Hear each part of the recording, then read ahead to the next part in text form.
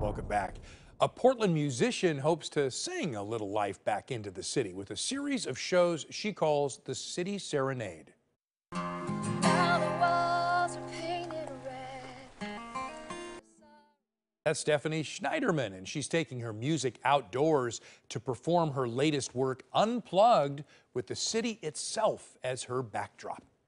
It's fun to try something completely different, especially in this pandemic era, because artists had to pivot to survive in a lot of ways, and so this feels like a really safe way to have people who maybe can't go into clubs still gather and hear live music.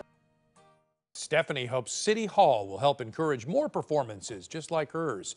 And you can find Stephanie again next Sunday on the south side of the Tillicum Crossing Bridge. She's going to start playing out there at 1 p.m.